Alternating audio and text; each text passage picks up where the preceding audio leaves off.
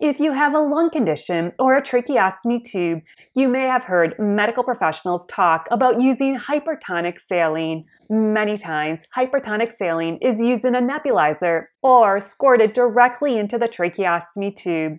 Perhaps you may have wondered what hypertonic saline is and why it is used. Join me this week as I answer those questions.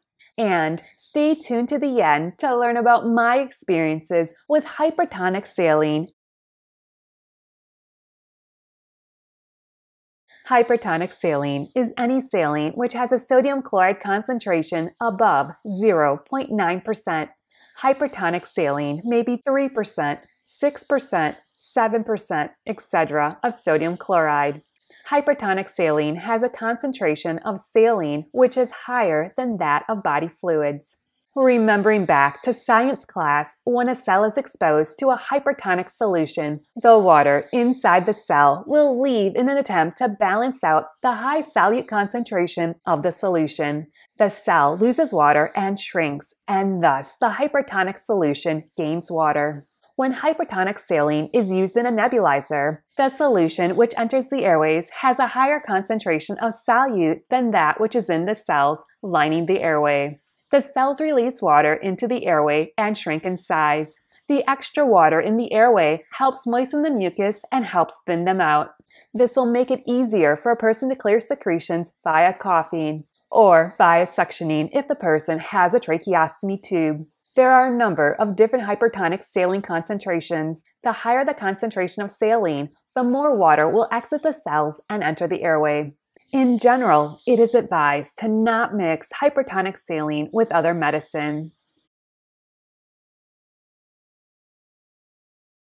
There is a lot of debate on how well hypertonic saline works. Ideally, the method is as follows. When a higher concentration of saline enters the airway, water from cells is released into the airway, which in turn adds water to the mucus. However, hypertonic solutions of sodium chloride causes irritation to the airways. This may in turn cause the airways to produce more mucus, and now a conundrum has been created.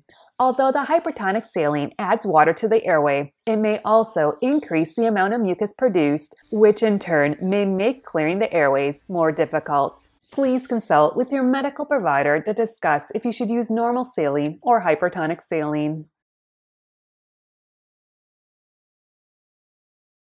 A common treatment for people with cystic fibrosis is using 7% hypertonic saline in a nebulizer.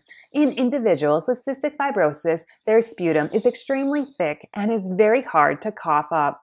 Research has shown that using 7% hypertonic saline in people with cystic fibrosis twice a day in a nebulizer helps reduce the number of lung infections.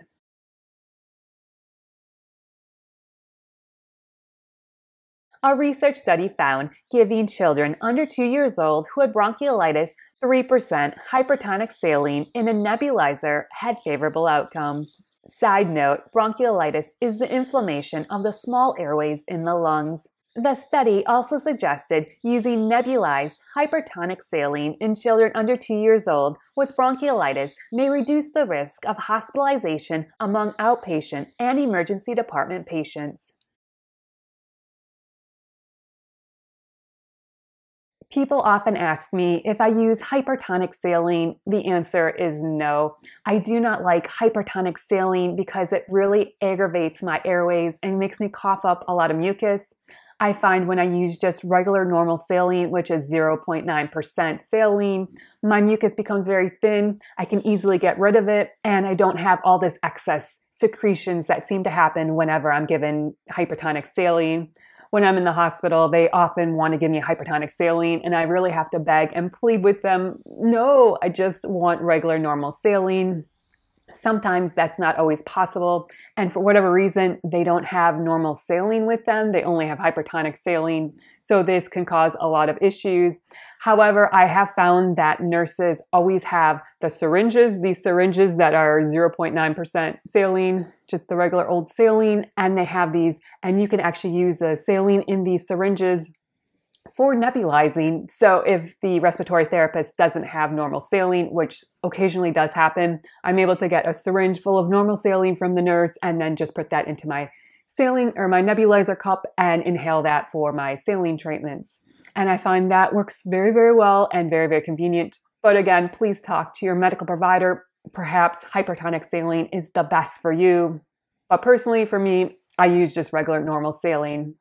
Thank you so much for joining me. Please remember to like and subscribe down below. Please also remember to comment and share. It really helps this YouTube channel. I hope you have a great day and a wonderful week. Bye-bye.